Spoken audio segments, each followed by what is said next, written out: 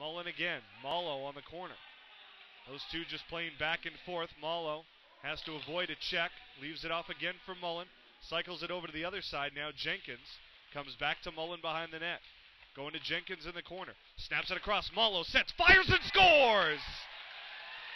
Sean Jenkins feeds Steve Malo.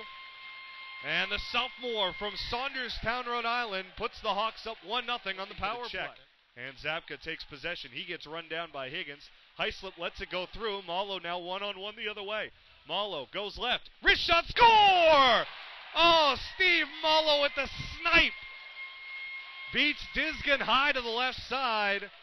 Beat the defender Sam Torney as well, and it's 2-0 Hawks. Just pure skill. Second goal already for Steve Malo, who is one of those hybrid players that Ed Cini can play anywhere. He's listed as a defenseman. Injuries have allowed him to play along the front line, and how about the skill set?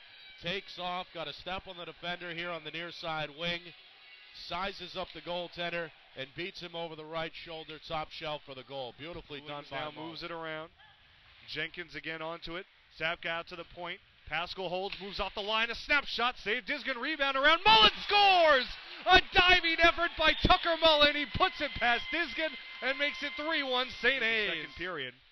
Alex Pascal retrieves the puck from Kang in his own end. 1:10 left on the roughing the goalie penalty. McKillop kicks forward into the blue line. McKillop a wrist shot and just wide of the net. Kang back in front. McKillop scores! McKillop started it all with the rush. The initial shot went wide. Tim King gets the rebound, a nifty little backhand feed in front, and McKillop bangs it home to make it 4-2 Hawks. Yeah, that's what I took from that play as well. The ability of Tim King to not only think and react on the fly, but to execute flawlessly in the process. I mean, that's a tough play to make for the junior tri-captain.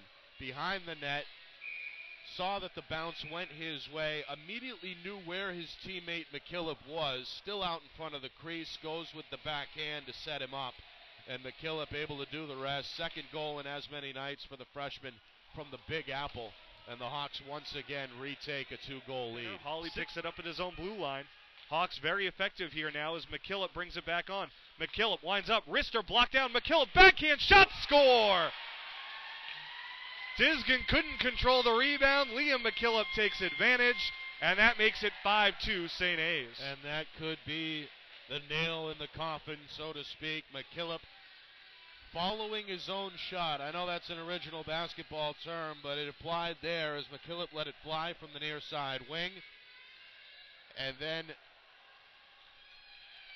untouched, unhindered, went right to the crease, found the rebound, had the presence of mind to switch to the backhand and up over the diving goaltender for the score, leading to the St. Michael's timeout. So real quick here because they need goals and they need goals soon. Yeah, and they had their opportunities in this third period. Hawks had a couple of penalties.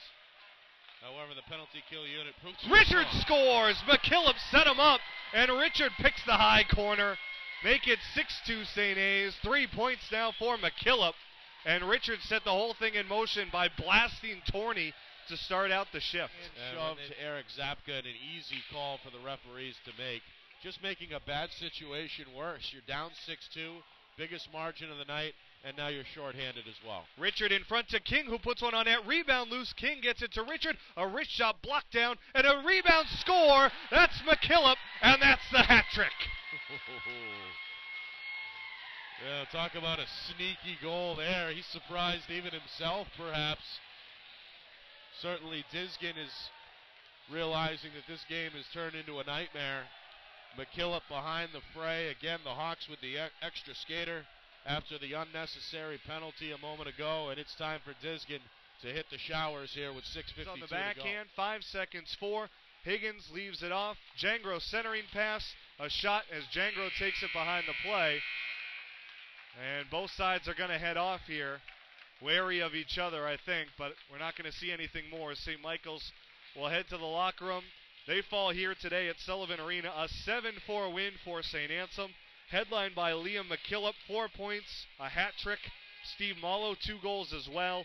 And really, in an offensive showdown, the Hawks end up coming away with the victory. With men's ice hockey player Ryan Holley after today's victory over St. Michael's College. Ryan, talk to us about your senior day today. It was an interesting game. I thought the guys played really well. Pretty honored to be the only senior on this team. It's a little weird not having any classmates, but the guys played hard tonight. They got a little chippy, but everybody kind of stuck up for each other.